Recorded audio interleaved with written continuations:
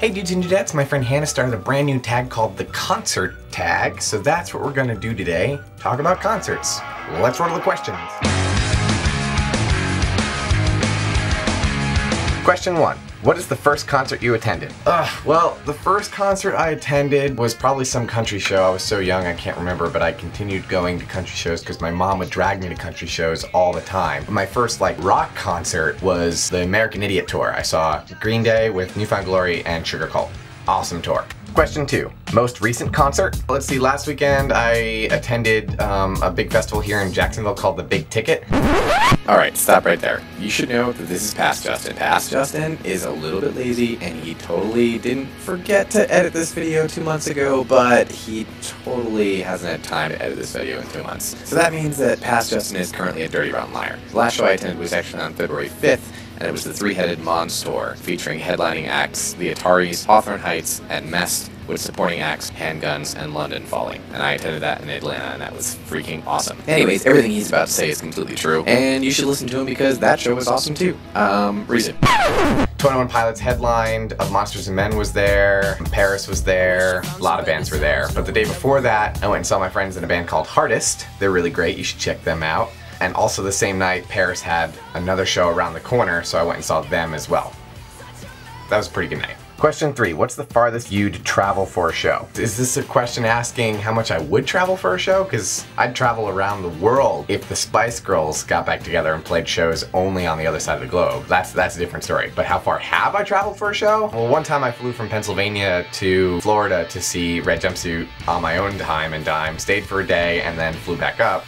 That happened. Question 4. What is your craziest concert experience? Oh God, I've been to so many. The craziest? Oh, okay, well I guess if it happened to me, one of the craziest things was a couple of weeks ago I did that video about being on stage with New Found Glory. That was pretty crazy. That doesn't happen every day. So if you missed that video, you can watch that here. Yeah, that's probably my craziest story. Although, actually, I'll tell this story real quick. When I went and saw Bring Me the Horizon a couple months ago, there was this girl who got punched in the nose in the mosh pit, and I was saying goodbye halfway through their set to a friend of mine who had to leave early. As I'm walking out, I saw the first aid tent, and they were trying to patch this girl up, but literally a waterfall of blood is gushing out of this little girl's nose. She couldn't have been more than 14 or 15 years old. She's on the phone with her mom. No, I'm totally good. You don't have to pick me up. I'm gonna go back inside. I'm totally fine. They're gonna patch me up, it's gonna be awesome. And I was like, that's a f***ing trooper. That girl's awesome. Life goals. Bleeding nose, on phone with mom, I'm fine, going back to show after broken nose. Well done. Question 5. Were you ever lucky enough to meet bands before or after a show, excluding meet and greet? Yeah. I don't know. I've lost count. I've met so many bands before and after shows, and yes, that's a part of my job because I tour with other bands, but I mean, even when I was doing it on my own time and dime, before I even started working for Red Jumpsuit, I met Rise Against by myself, I met Red Jumpsuit by myself, I met New Found Glory by myself. That's all the top 3 I can think of off the top of my head. Have you ever bought VIP meet and greet? I don't think I've ever purchased meet and greet, but again, if the Spice Girls ever tour and there isn't an option to meet them on your own, then obviously I'd buy meet and greet because I'd meet a photo with all 5. That's pretty much the only thing I'd buy a meet and greet for. Everybody else that I've ever wanted to meet, I have already, and the small handful of people I still want to meet, I'll eventually will. But I won't need to buy VIP to meet them. Not to sound conceited, I'll figure out a way to meet them without having to just to meet them on industry terms instead of, oh my God, I love you terms. What do you wear to concerts? Typically, if it's a band I've already seen, I'll wear the shirt I bought the last time and just black skinny jeans. But if it's a band I haven't seen, just any random concert tee, just any random band tee, and black skinny jeans. I mean, that's what I wear to shows. Question 8. What's the next show you're going to? There's a lot of shows stacked. Let's just go over them. First we have the Three-Headed Monster, which is going to be Hawthorne Heights, Mest, and the Ataris, also with Handguns for main support. Holy shit, 3 of my all-time favorite pop-punk / post-hardcore bands all together. That's an amazing show. I've never seen Mest. They're one of the bands I've always wanted to see, and they're going on tour with my friends in Hawthorne Heights, and I've already seen the Ataris once, but I would kill to see them again. Definitely gonna be attending that show. The second one is New Found Glory. They're doing a full Florida tour. I think it's 9 shows all in Florida leading up to Parahoy. The third concert is going to be even more incredible. I mean, the first 2 are already really good, but State Champs, Neck Deep are co-headlining on tour with Knuckle Puck. Holy shit! Dream tour. That's amazing. Totally going to that. Kind of feel bad for Hannah that it's not coming to Pittsburgh, but I'll send you all the Snapchats. Another show I want to talk about is actually in March, and it's a co-headlining tour with Set It Off and Tonight Alive. But they're two bands that I absolutely love. I've watched Set It Off grow up the last 4 years, and the same with Tonight Alive. They've really grown up the last couple of years, and the newest record that they're putting out, that they already have 3 singles out, called Limitless. It's incredible. It's totally different from anything they've ever done. Produced by David Bendith, and he just brought out the best in them, and this record is everything they've always wanted to be. So definitely check out Limitless, and definitely go to that show. Stacked first quarter of 2016. I'm ready. Are you? Question 9. Have you ever, would you ever, crowd surf or stage dive? I crowd surf all the time. It's one of my favorite things to do. I've never been dropped, knock on wood, and I've only stage dove maybe like 5 or 6 times. Question 10. How many concerts do you attend every year on average? Oh, God, I don't know. Like 100? Maybe like 120?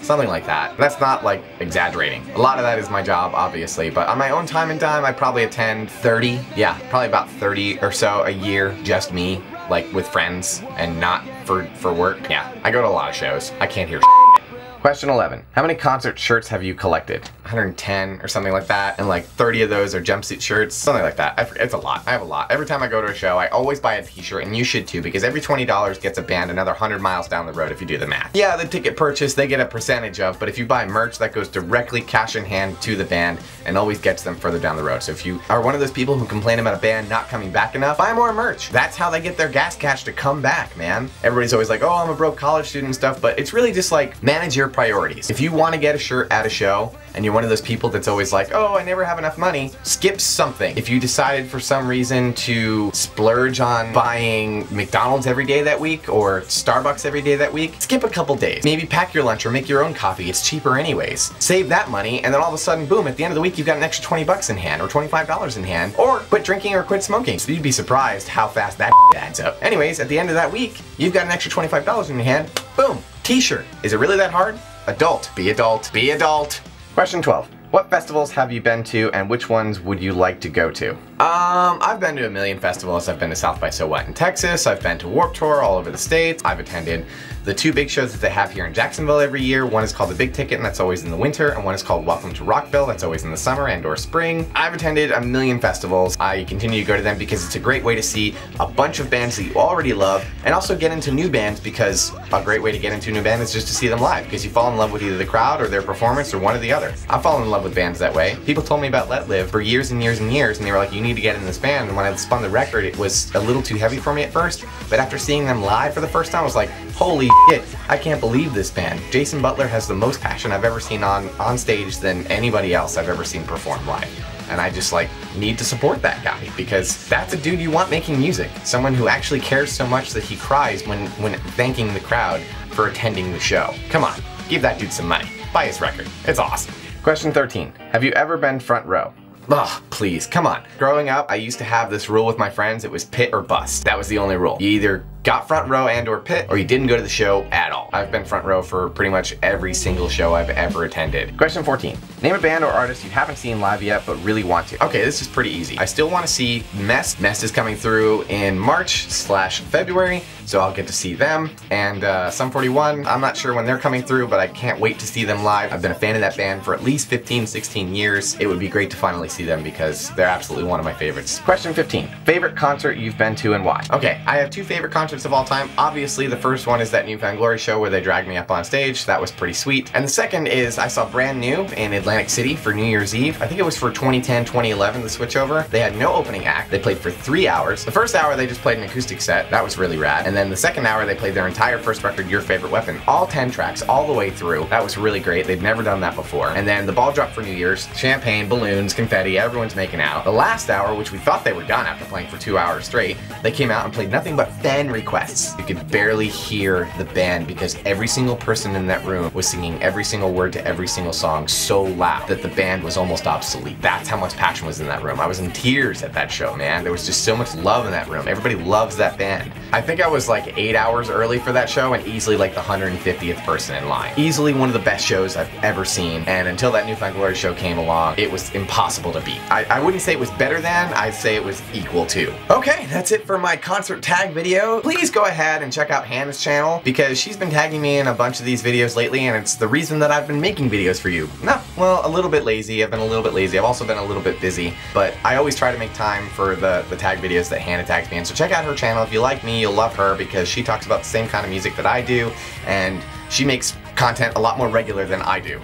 This is a tag video, so I have to tag some people. Let's see, concert tags. Obviously, I'm gonna tag my best friend, Kay. Yeah, that's it. That's all I'm tagging. Cool. I'll tag you. Why don't you guys do it too? Because this is a pretty cool tag that Hannah came up with, and I think it's rad because we all attend concerts, we all love bands, we all love music, and everybody has a different experience for every show, and these questions apply to all of that, and not just a specific genre of music, which I think is really great about that. Thanks, Hannah. One last thing I want to talk about before I go is I just opened up my brand new online print store. So for those of you who have been supporting my concert photography for years now, I finally have brought it home to you. So you can own your very own JC Pix print. I have 9 up for sale right now, but if you're not happy with any of those, all you have to do is screenshot a copy of one of the photos that I've taken that you like, and then I can sell you that. You can just go to my website, which is right here, or I'll leave a link in the description down below. This is also one of those things you can, you know, bring to shows. You're like, oh, my friend Justin took this photo of you, or this guy I know named Justin took this photo of you and I would like you to sign it. So it's one of those things that I like to provide for people because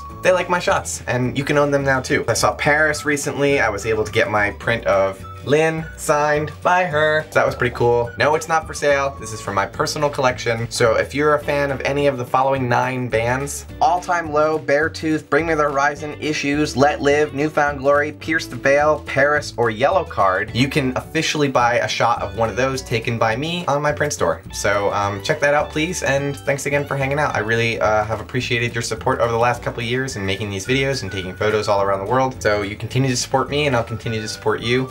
That's how we roll. Thanks a lot, guys. Keep calm, spice up your life.